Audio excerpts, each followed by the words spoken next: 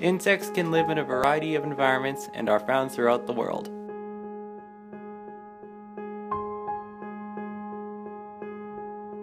Insects are everywhere. They are by far the most common animals on our planet, with more than 1.5 million species of insects. This is 3 times the number of all other animals combined, and there are still species that are yet to be named. Although many people find them repulsive, we need insects to survive. They are the main source of pollination for our fruits, flowers, and vegetables. We would not have much of the produce that we need without the pollinating services of insects, not to mention honey, beeswax, silk, and other useful products that insects provide. Bees are the most efficient pollinators, and it's estimated that without them we'd only last a few years.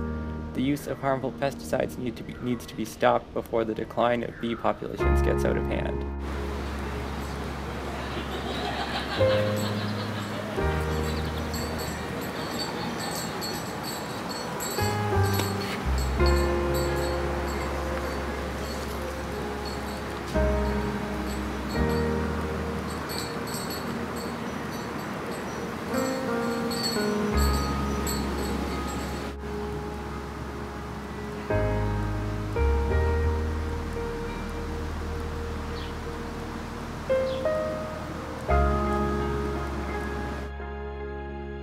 Insects feed on a seemingly endless array of foods, including fungi, dead animals, decaying organic matter, and nearly anything they encounter in their environment. They take care of discarded food and carcasses and clean them up for us so we don't have to deal with them, and they are the most efficient natural primary and secondary decomposers.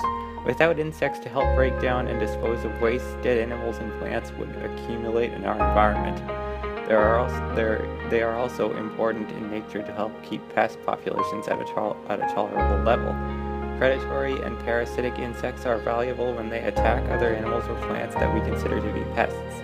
Insects are also the sole food source for many amphibians, reptiles, birds, and mammals, and they play a key part in our ecosystem.